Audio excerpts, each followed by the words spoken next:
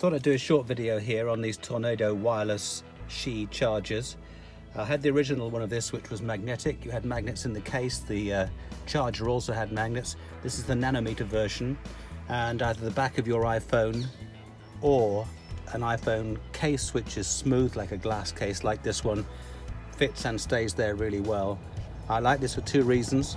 Firstly, it charges while you're using Waze, otherwise your battery certainly gets depleted with a non-charging stand. Secondly, there's no wires, and look, there's a third reason too, and that is it's a really good position to see Waze while you're driving. And here's the other Tornado Qi charger. This is inside the Tesla tray. The charger is mounted to the back of this, and simply just placing the phone down there, if you don't need it visible, means your phone can charge, or a companion's phone can charge while you're traveling. Both of these are available from shield-it.co.uk. Highly recommended.